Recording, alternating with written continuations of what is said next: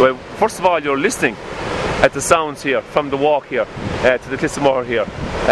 Sounds from the wide Atlantic Ocean here. Amazing scenery here, as you can see, but also we're here for the sounds as well. As you go up in the higher part of the cliffs here, even the Cliffs of Moher Centre, you will not hear this, what you see here, what you can hear here today here. You miss, this is something you'll miss at the centre. You'll hearing these sounds here on the water here, on the walk here, and on the wide Atlantic Way here. And the birds as well. The lovely birds coming by here.